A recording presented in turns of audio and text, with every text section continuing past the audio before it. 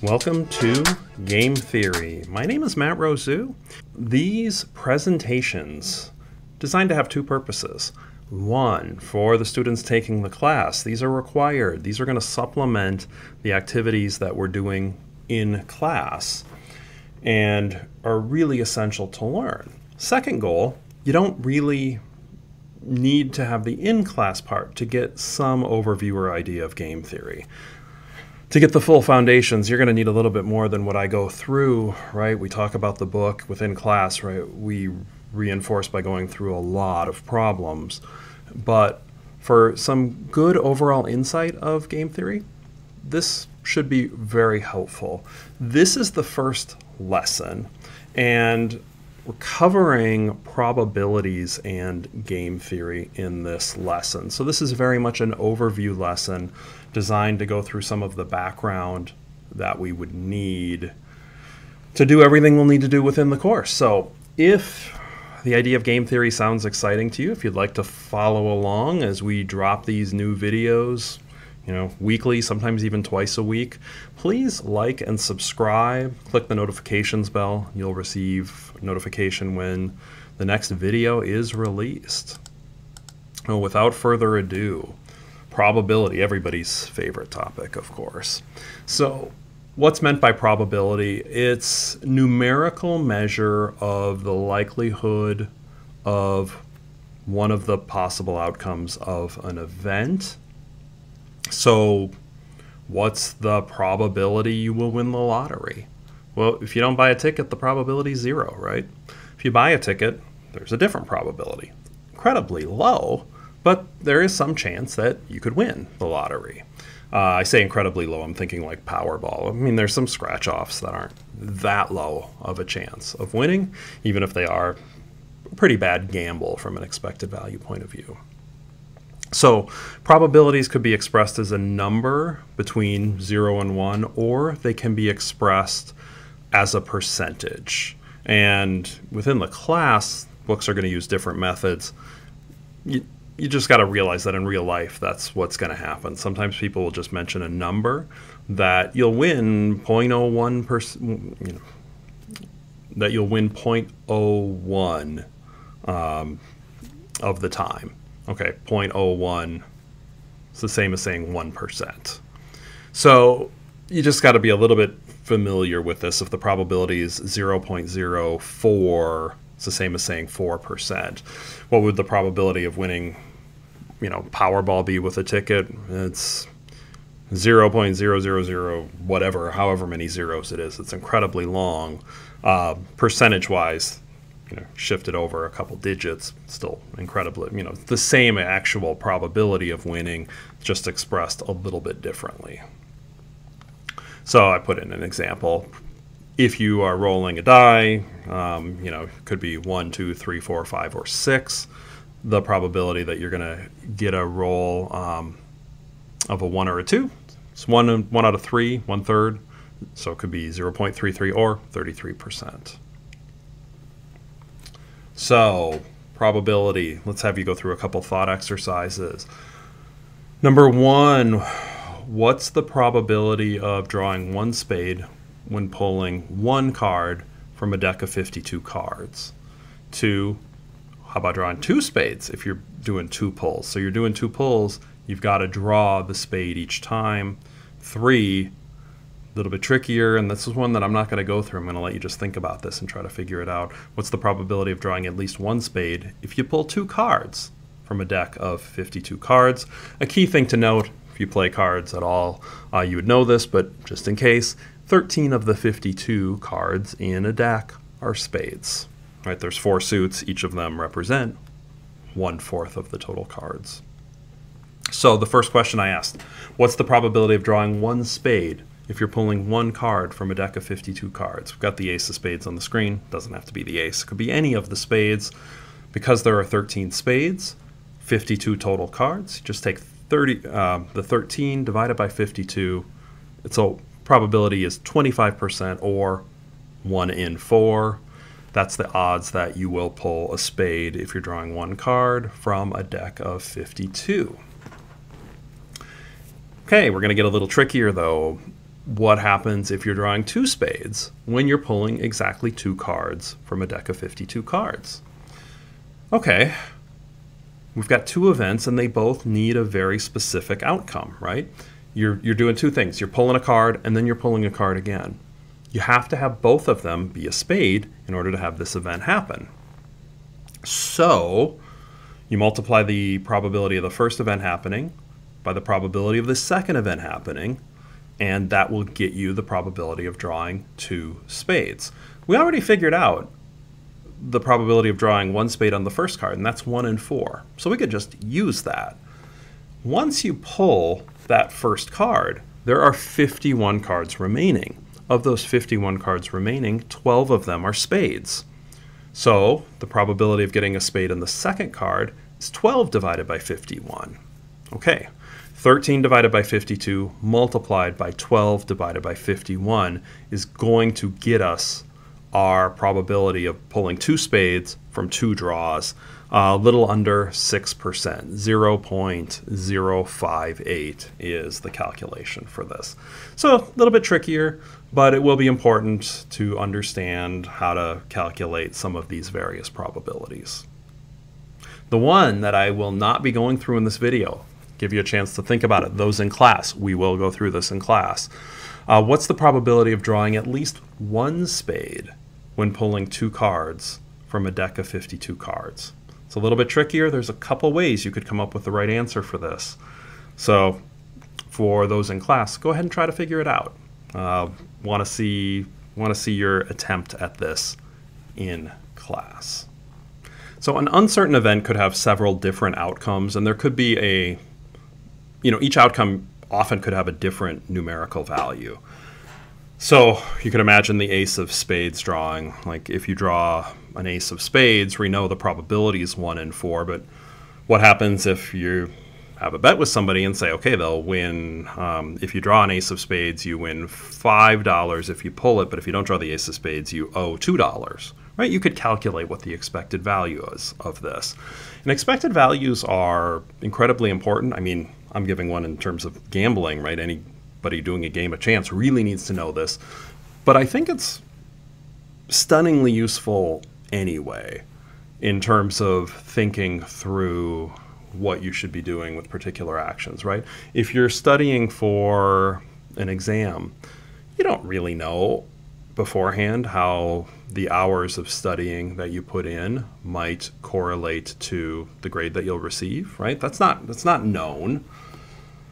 But you could have an idea. If you put in a little bit more, you might have if you put in a significant amount of time, maybe you think there's a 50% chance of an A, a 25% chance of an A minus, a 15% chance of a B plus, and a 10% chance that it really goes wrong and it's less than that, or something like that, right? But having an idea can be pretty helpful and can help guide you to what you should be doing in the face of the fact that the outcome will be uncertain. And that's going to happen on a lot of things, right? You're applying for jobs. What's the likelihood that you will get a job offer that is one that you'd want? Well, it's going to vary based on how much effort you put in, how many places you apply to, right? I mean, some people put in a first application and it's just going to magically work out. It's not the case for most people. There could be an expected value of, if you put in time and effort in applications, how many responses might you get? Really valuable to know that. So that's expected value. It's the weighted average of each outcome. Probabilities are weights. So all you do for expected value, you take a probability an event will occur, multiply it by the value of the outcome. And from there, you get an expected value. This is mathematically how expected value is given, right? P is the probability of the jth outcome occurring, and V is just the value of it. And so you would do this for every single possible iteration, coming up with an expected value. Let's go through a simple example. Sometimes I think the math gets a little trickier, if you're seeing it in the abstract. What's the expected value if you roll a die, of the roll of a die? Somebody's going to give you $12 if you roll a 1, $18 if you roll a 2, nothing if you roll a 3, 4, 5, or 6. Okay, before I put it on the screen, let's just talk through it, right? Each of these options for rolling on the die is 1 and 6. So there's a $12 times 1/6. That's 1. Plus $18 times 1/6.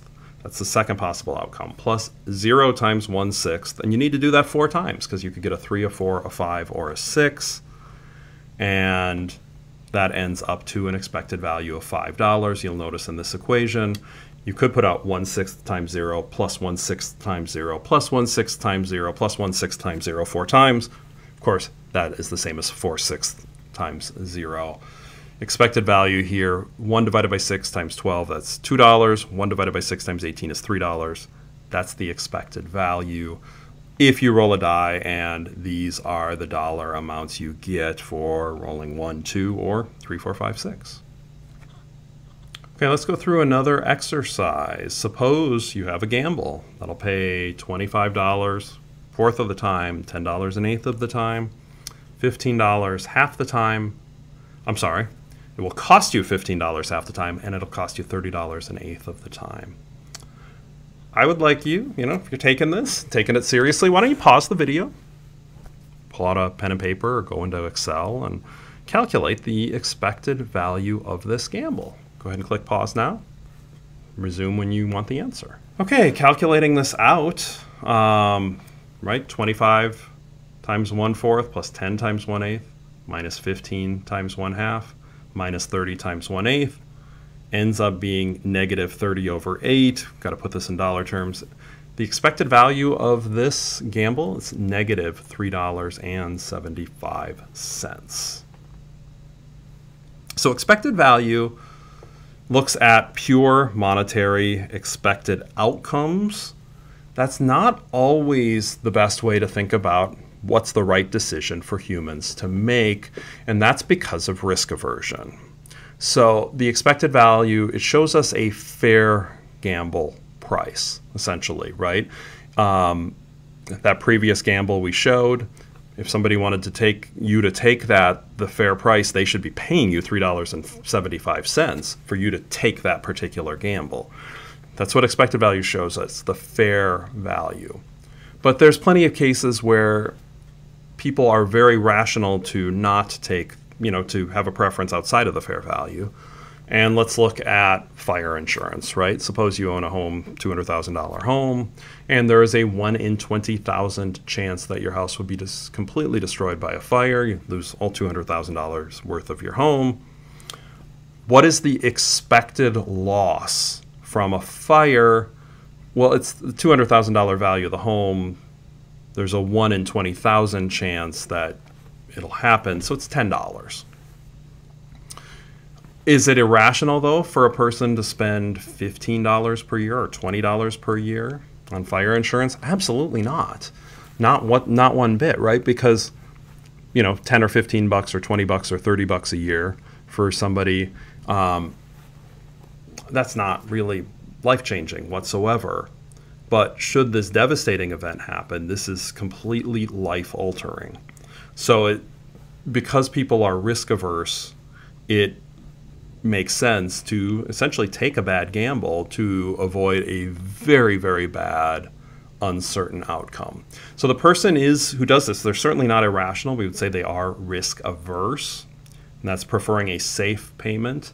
Hey, I'm happy to lose 20 bucks every year to make sure I don't completely lose my house.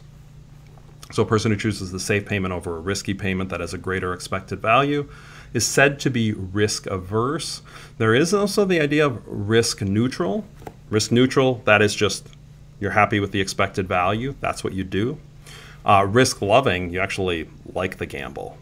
You'd prefer to take the gamble rather than the safe outcome, all else equal.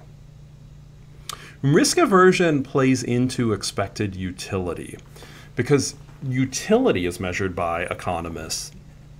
It's the subjective benefits an individual derives from a particular good, service, income, or payoff.